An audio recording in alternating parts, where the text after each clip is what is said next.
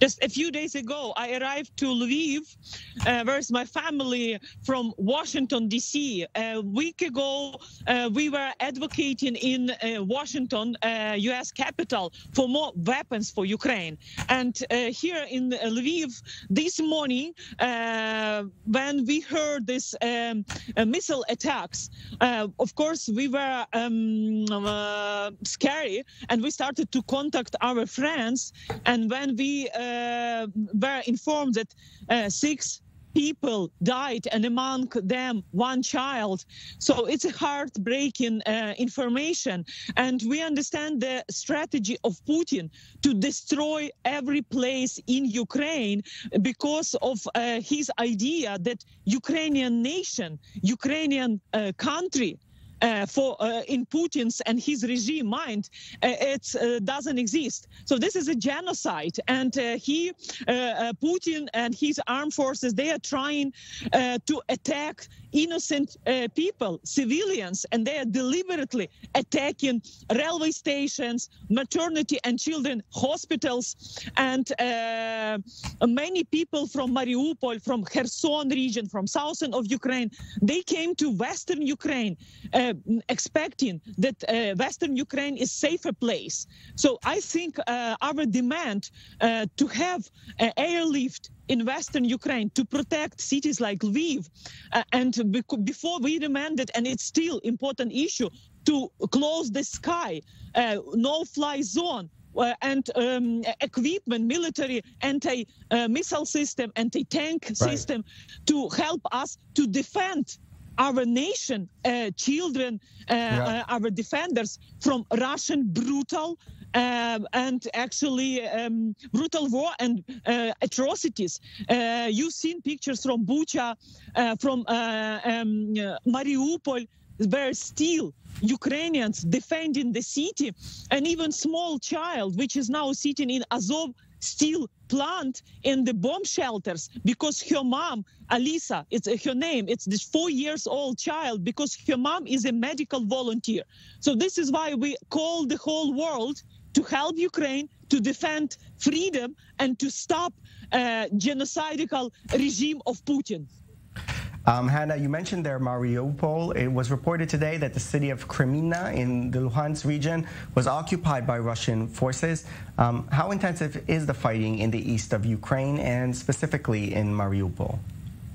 So I think after Putin failed with his blitzkrieg plan with Kyiv, then all his attempts to occupy Kyiv within several weeks also failed, and we restored Ukrainian control in many cities, including Sumy region, which is close to Russian Federation, like small town Trostianets and many others. So it seems Putin already lost his battle, and Ukrainian armed forces proved that we are the strongest army in the world. And now Putin changed his tactics, and he wants to focus in eastern Ukraine and to also to siege Ukrainian armed forces. And with Mariupol, can you imagine that for 54 days, Ukrainian defenders in Mariupol, they are not surrendering. They are keep fighting. So this is why when we demand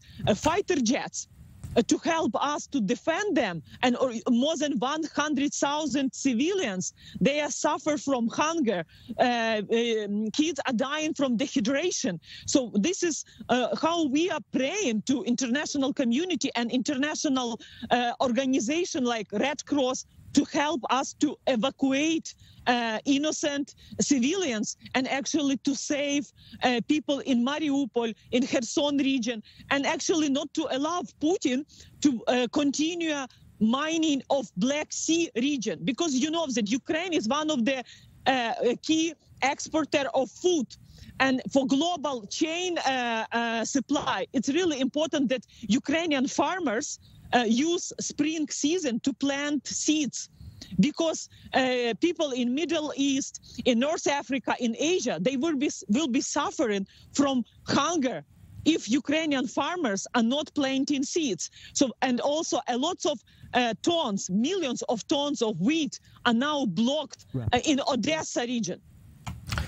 You talked earlier about some of the Putin strategies. It was reported today that in Russia, reporting that Ukrainian forces are planning on shelling Orthodox churches during the Easter period. What do you make of that report? And is this Russia setting up a pretext to do something in Ukraine? Russians already destroyed more than 30 churches in Ukraine.